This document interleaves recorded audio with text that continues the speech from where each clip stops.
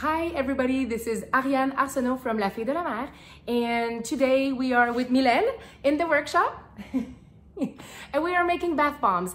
I received a new mold by the Bath Bomb Press recently, and it is a star-shaped mold, and I'm just so excited to test it out and show it to you guys.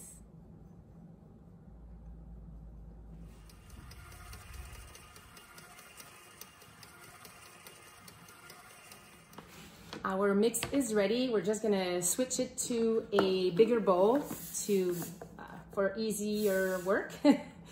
And then we're gonna start pressing. The fragrance that we are using today is a watermelon fragrance, and the color is Red 33, which is actually a lovely pink.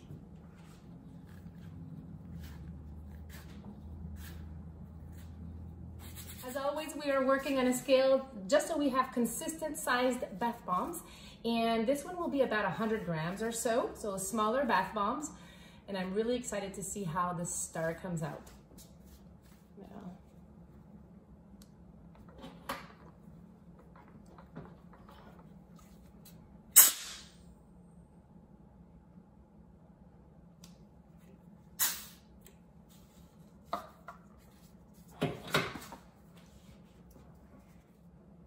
Here's how it looks like, and we're gonna figure out how to unmold it. This mold is absolutely so easy to work with, so pleasant. And look at how cute the little stars are.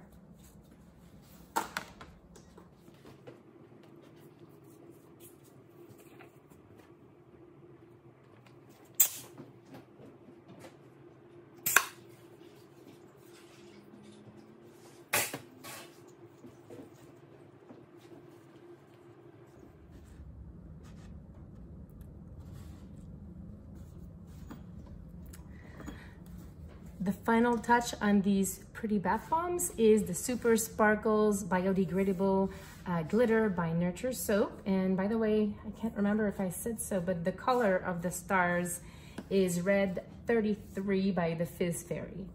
So let's spray the stars so that they're all shiny.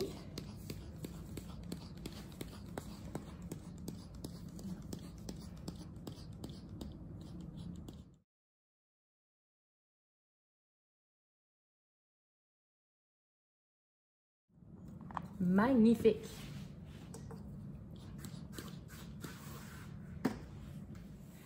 Thank you so much for watching. The stars will dry for about 24 hours because they are a rather small sized bath bombs.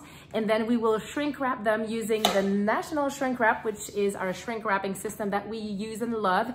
And we use it because we can buy also from them the biodegradable film, which is better for the planet. So thank you so much for watching, and I will see you guys very soon.